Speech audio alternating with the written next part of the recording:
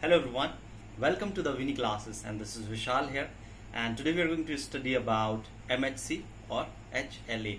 So what is MHC? Whenever the questions comes in the mind about MHC, so it is major histocompatibility complex. यदि हम देखें histocompatibility complex, it includes two words. Histo means tissue और compatibility means the compatibility, या उसके साथ में वो compatible है या नहीं, कंफर्टेबल है कि नहीं. इसको हम दूसरे तरीके से समझते हैं इसको टॉपिक को आसान बनाने के लिए. जैसे हम देखें कि हर एक व्यक्ति का फिंगरप्रिंट अलग होता है. हाँ, बिल्कुल अलग होता है. It is all because of the gene. वैसे यदि हम सेल्स की बात करें, हमारी बॉडी के अंदर जितनी भी सेल्स होती हैं उनके लिए भी एक फिंगरप्रिंट का काम करने वाला एक कॉम्प्लेक्स होता है, प्रोटीन होता है, जिसको हम बोलते हैं MHC. MHC क्या है? आपकी सेल की एक फिंगर प्रिंटिंग टेक्निक है.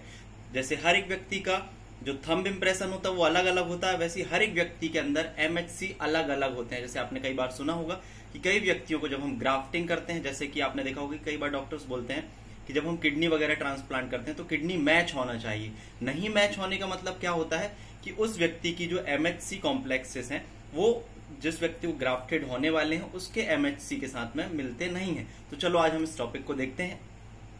MHC आपका मेजर हिस्टोकम्पैटिबिलिटी कॉम्प्लेक्स एक तरीके का सरफेस प्रोटीन है. क्या होता है ये आपको सिंपली बताना होगा तो ये बताएंगे कि एक सेल जो होती है उनके सरफेस का एक प्रोटीन है जो कि encoded by the gene. Cluster of gene होते हैं जिनके द्वारा ये एनकोड किया जाता है. ठीक है ना, जिसको हम क्या बोल सकते हैं, कैसा प्रोटीन होता है? ये ग्लाइकोप्रोटीन होता है. कौन सा प्रोटीन होता है? ग्लाइकोप्रोटीन होता है. अब इसका काम क्या होता है? ये एंटीजन को प्रेजेंट करता है. एंटीजन को प्रेजेंट कैसे करता है? टी सेल के पास ले जाकर. टी सेल क्या करती है? इम्यूनिटी का काम करती हैं. तो ये टी सेल के पास में ले जाकर एंटीजन को प्रेजेंट करता है. और एक चीज और काम करता है ये जो बहुत इंपॉर्टेंट होता है, ग्राफ्ट रिजेक्शन. मतलब जो हम किडनी या कोई बॉडी का ऑर्गन ट्रांसप्लांट करते हैं तो उसको रिजेक्शन का भी काम करता है. अब हम देखेंगे कि ये सरफेस प्रोटीन, हाँ, मेजर इसको कॉम्प्लेक्स आपका जो MHC को HLA भी कहा जाता है, ह्यूमन ल्यूकोसाइट और आपका एंटीजन. ह्यूमन ल्यूकोसाइट एंटीजन क्यों कहा जाता है?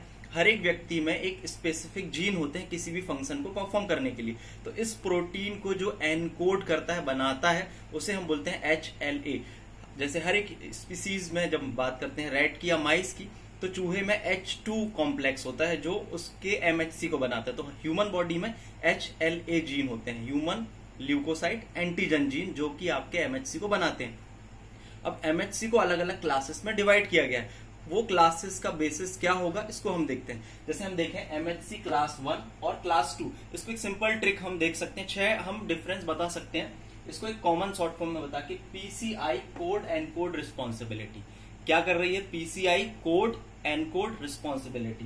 पी से हम देखेंगे कि तो प्रेजेंट कहाँ होते हैं. तो सबसे पहले आपको बताना है जो MHC 1 कॉम्प्लेक्स होता है वो आपके surface of all nucleated cell, जितनी भी न्यूक्लिएटेड सेल्स होती हैं उनमें ये प्रेजेंट होता है. कुछ एक्सेप्शंस भी होते हैं जैसे नर्व सेल, और कुछ सेल्स ऐसी होती है जैसे RBC, वो स्टार्टिंग टाइम में उनमें न्यूक्लियस होता है, बाकी फिर बाद में नहीं होता है, तो उनमें प्रेजेंट नहीं होता ये.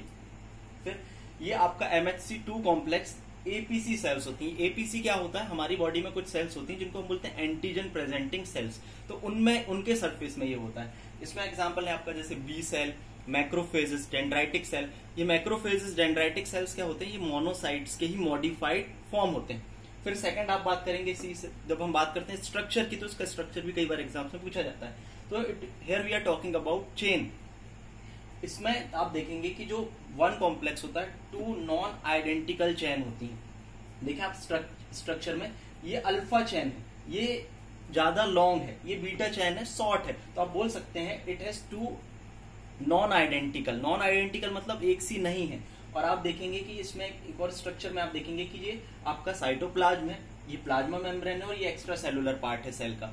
तो अल्फा चेन आपकी तीनों एरियाज में है. आपका प्लाज्मा जो मेम्ब्रेन है वो एरिया में भी है, साइटोप्लाज्मिक एरिया में भी है, एक्स्ट्रा सेलुलर एरिया में. फिर आप ये बता सकते हैं कि बीटा 2 जो है या बीटा चेन है जो केवल एक्स्ट्रा सेलुलर एरिया में है. अब जो आपका अल्फा 2 और अल्फा 3 जो होते हैं आपके, ये कांस्टेंट रीजन कहलाते हैं. आपका वेरिएबल रीजन अल्फा 1 कहलाता है.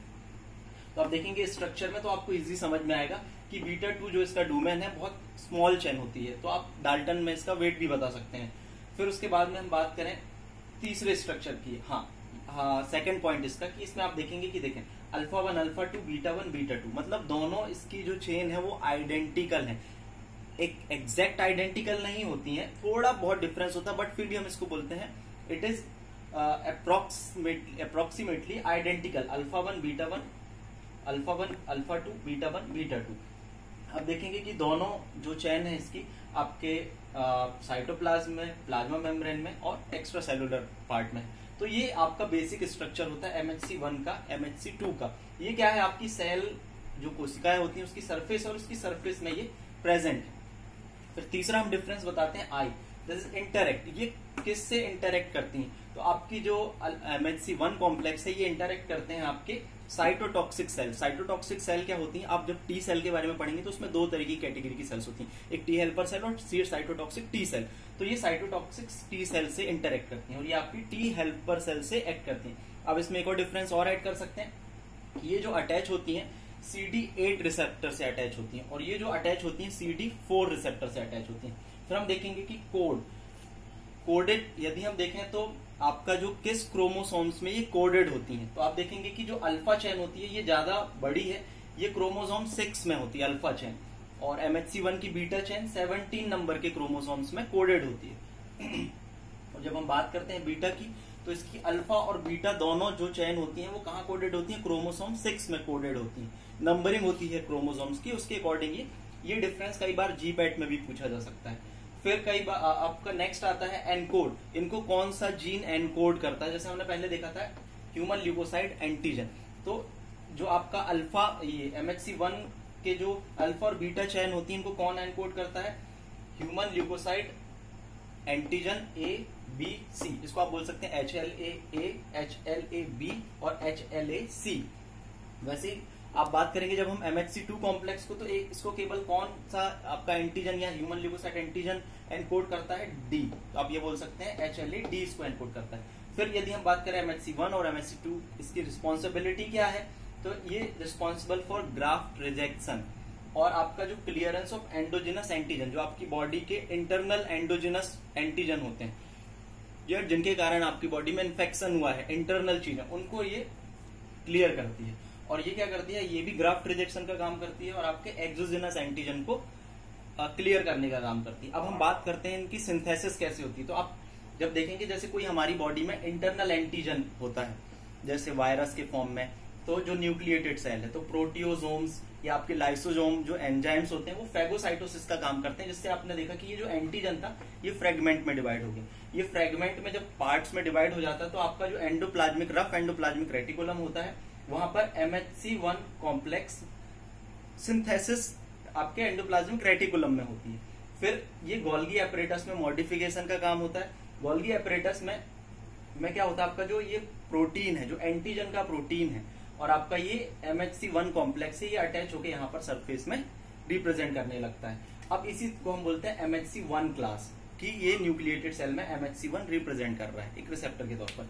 अब हम बात करें MHC II क्लास की, तो MHC II क्लास को क्या देखेंगे कि एंटीजन जो एक्सोजेनस एंटीजन जो बाहर से आया है, that may be in the form of bacteria, virus, तो वो जब कोई मैक्रोफेज उसको इंटरनलाइज करता है तो फैगोसाइटोसिस के थ्रू, ये आप देखेंगे मैक्रोफेज है, आपका जो एंडोसोम्स होते हैं या जो आपके लाइसोजोम्स होते हैं, फैगोलाइसोजोम्स करके उनके भी आपका जो प्रोटीन पेप्टाइड होता है उसको ब्रेक कर देते हैं। और उसके बाद में इसको ब्रेक करने के बाद में आपका जो यहाँ पर एंडोप्लाज्मिक रेटिकुलम में आपका सिंथेसाइज होता है MHC II कॉम्प्लेक्स, वहां पर ये अटैच होकर यहाँ पर सरफेस में उसको प्रेजेंट करने लगते हैं। तो ये आपका हो गया MHC कॉम्प्लेक्स 2 और यहाँ पर MHC कॉम्प्लेक्स आपका 1। इस तरीके से ये डिवाइडेड होते हैं। अब हम बात करते हैं फंक्शन की, बात करें तो इनके फंक्शन क्या है। आपका MHC, जैसे हमने पहले भी बात की कि आपका जैसे थंब इंप्रेशन होता है उसका एक पर्टिकुलर फंक्शन होता है आइडेंटिफिकेशन के लिए, तो वैसे ही आपकी ये सेल का एक फिंगरप्रिंट का काम करते हैं। सेकंड, इनका यदि हम फंक्शन की सबसे बड़ा इंपॉर्टेंट जो फंक्शन बात करें, आपका एंटीजन को प्रेजेंट करना टू द टी सेल। फिर आपका थर्ड यदि हम बात करें तो आपकी बॉडी में इन्फेक्शन और डिसीज के अगेंस्ट में आपको रेजिस्टेंस प्रोवाइड करती है या इम्यूनिटी प्रोवाइड करती है। एक और बहुत इंटरेस्टिंग फैक्ट इनके बारे में ये कहा जाता है कि आपकी जो बॉडी की स्मेल, इंडिविजुअल जो स्मेल आती है बॉडी की, वो इन्हीं के कारण आती है, MHC के कारण। आपसे इस तरीके का क्वेश्चन भी पूछा जा सकता है कि ग्राफ्टिंग के समय रिजेक्शन किस कारण से होता है, तो आप ये बता सकते हैं it is all because of the MHC, major histocompatibility complex. आप देखें, आप समझ में आएगा, हिस्टो मतलब टिश्यू, कंपैटिबिलिटी मतलब कोई चीज कंपैटिबल नहीं हुई तो ग्राफ्ट को रिजेक्ट कर दिया। ह्यूमन ल्यूकोसाइट एंटीजन क्यों बोलते हैं इसको, क्योंकि ये उस तरीके की जीन से एनकोड होती है MHC. So this was the lecture regarding to the MHC. Thank you very much. All the best.